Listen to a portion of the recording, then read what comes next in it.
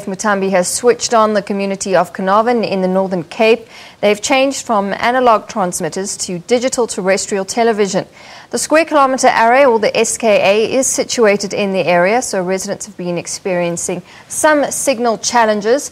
The town is the first in the country to be introduced to digital terrestrial television, and this is the country's first major step towards DTT, which will be viewed from direct home set-top boxes connected to satellite dishes. The set-top boxes have been provided to people in Carnarvon by the Department of Communications. The moment that we've all been waiting for, Minister, you switching off analog now. You will be able to see the difference. We've got two television sets down there. They'll be able to show you what happens when she switches off analog as we going digital now. Should I count down? Yes. 1, 2, 3. There we go. There we are. That's the Minister of Communications, Faith Muthambi. Wow. Switching off analog now.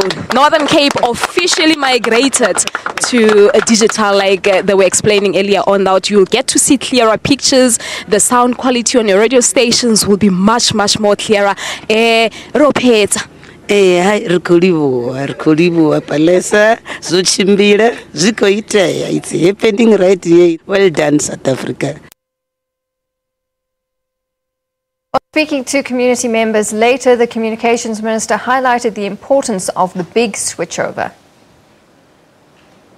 The implementation of this program, ladies and gentlemen, and the event today is a milestone that witnessed the first of the 2,000 high and lower power analog transmitters to be switched off across the country. This analog switch off marks the beginning of the process to release the radio frequency spectrum required to support the groundbreaking scientific discoveries for many years to come. So today then marks the beginning of the analogue switch off, and this is a major national event, and as we said, it's within the Northern Cape region of the square kilometre array. So let's get more now from the launch. Our reporter Puleng Mudupe is in Carnarvon. Puleng, this is certainly a milestone of sorts. We've finally gone digital. It should also attract the attention of global stakeholders, but maybe just explain to us why they started the launch there. Well, good day, Natasha. Yes, as you are saying, it's a milestone in Carnarvon. It's the first in the country to go digital. And as you understand that the Minister of Communications, Minister Faith Muthambi, switched off analog transmitters this morning. So we've been chatting to community members and they are quite excited, saying now for the first time they are able now to access clear quality pictures on their television channels. Now we all know that we have the SKA here in Carnarvon, whereby the satellite dishes, they have been interfere with most of the televisions here in Carnarvon. Now the community members, they are happy. They are saying that finally that will be the thing of the past. To explain to us more about that, I'm joined by the DG at the Communications Department, Mr. Mjelele. Good day, sir. Good day, and the listeners at home. Can you please explain to us, just in short, what does this mean for the community of Carnarvon? Because as we understand, they have been having challenges when it comes to getting clear quality pictures on their televisions. Thank you so much. I think what this means for the community here in Carnarvon and the surrounding areas is that there are challenges that they've been having in terms of accessing a clear quality television will be a thing of the past. As government, we have made a commitment to ensure that we meet our international obligation, ensure that there is no interference that happens between the television signals and what is happening within the SKA area. In this regard, I think the people here will be enjoying clear quality pictures from now on going forward.